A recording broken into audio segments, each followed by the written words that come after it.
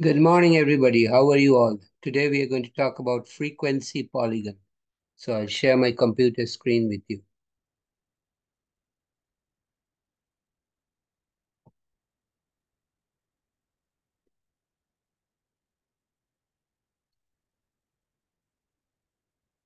Says construct a frequency polygon from the given group data. So there are groups or classes and frequency. So the first class is from 41.5 to 46.5. Frequency in that class is 4. And then the next class is from 46.5 to 51.5. The count in that class or frequency in that class is 11. The third class is from 51.5 to 56.5. Count in that class or frequency is 14, and so forth.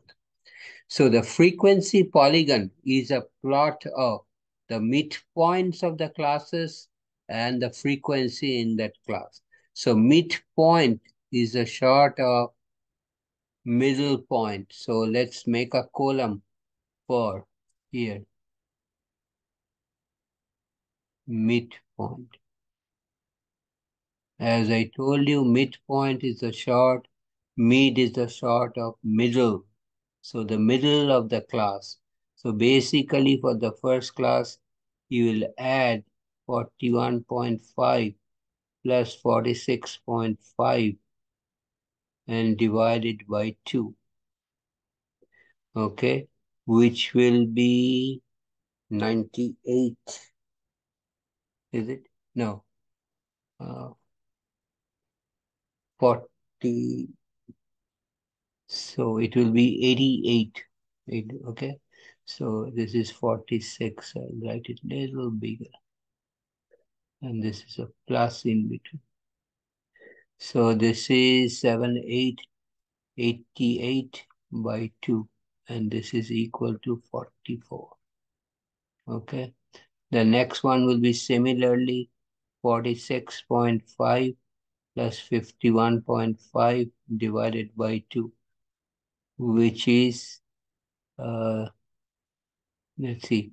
So it is 7, 8. It's 98 divided by 2, which is 49. What is the difference between 49 and 44? Is 5. Okay. What is the class width over here? Class width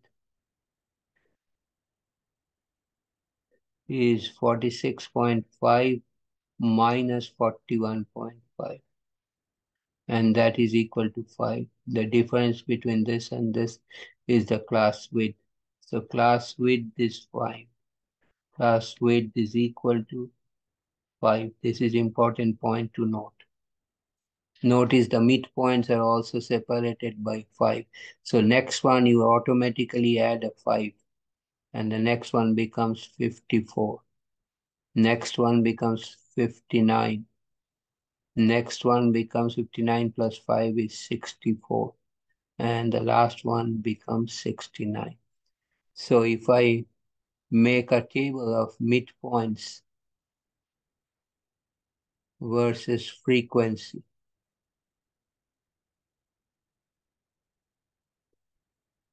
so I get midpoints are 44 plus 5, 49. Next one is plus 5, 54. Next one plus 5 is 59. Next one is 64. And next one is plus 5, 69. The corresponding frequencies are 4, 11, 14, 9, 4, and 2. So now I'm going to make a chart of X versus Y. These midpoints will be my X or the horizontal axis. My frequency will be the Y or the vertical axis. So the first thing I need to do is to create some space for myself so that I can do the frequency polygon with the midpoints and frequency. So let me go back here and let me change the color of the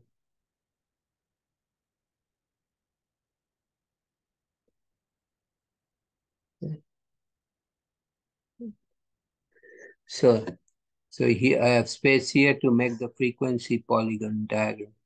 So frequency polygon.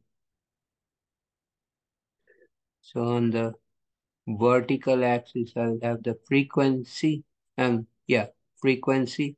So this axis is always frequency on the vertical axis, and on the horizontal axis I have the midpoints. So midpoints points. So what are my midpoints? I'm starting from 44, then next one is 49, next. So let me draw a better diagram. Give me a minute. Let me take care of this one. I don't like the quality of that. So what I will do is I will erase this and I'll make a better frequency polygon for you.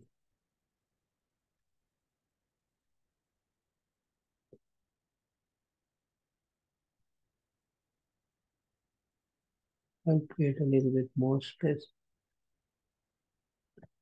And then okay. So again, let me make an attempt.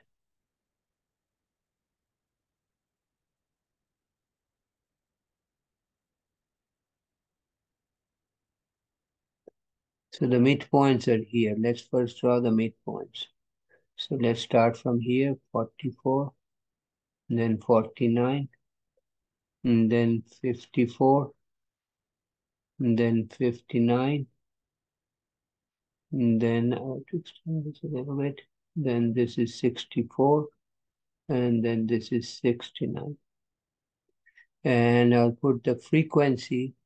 The frequency, the lowest is 2 and the highest is 14. So in the frequency axis, I can start from 0, 5, 10, 15. So this is my frequency, this vertical axis. And these are the midpoints on the horizontal axis. And that's your frequency polygon. So let's plot. The first one, midpoint is 44, frequency is 4. The next one, midpoint is 49, frequency is 11.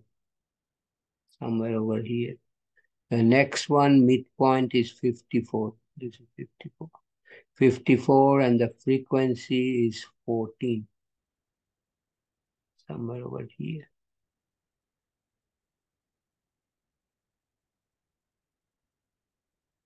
Okay. The next one, midpoint is 59, frequency is 9. So 9 will be slightly lower than 10. So somewhere over here. The next one, midpoint is 64, frequency is 4, slightly lower. How about this? And then 69, it is 2, somewhere over here.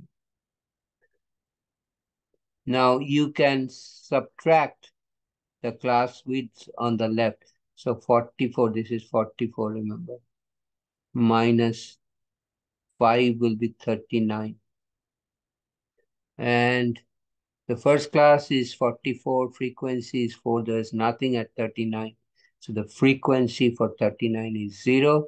And if you add another 5 on the right to 69, it becomes 74. The midpoint of the last class is 69, so there is no frequency at 74, so it is 0. What is the advantage of doing that? Then you start from the horizontal axis and come back on the horizontal axis. So this is your frequency polygon. Frequency polygon, which is Frequency versus midpoint.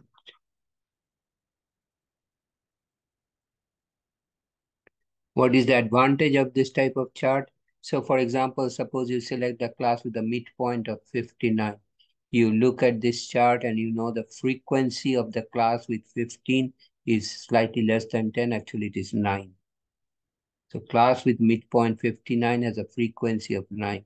You can read it off this diagram of this chart, frequency polygon chart or frequency polygon diagram. So this is your frequency polygon for this set of data. Okay. I'll stop here today. If you have any question or comment, write me a note. I'll get back to you as soon as possible. And if you like this video, please give me a thumbs up. I really appreciate it.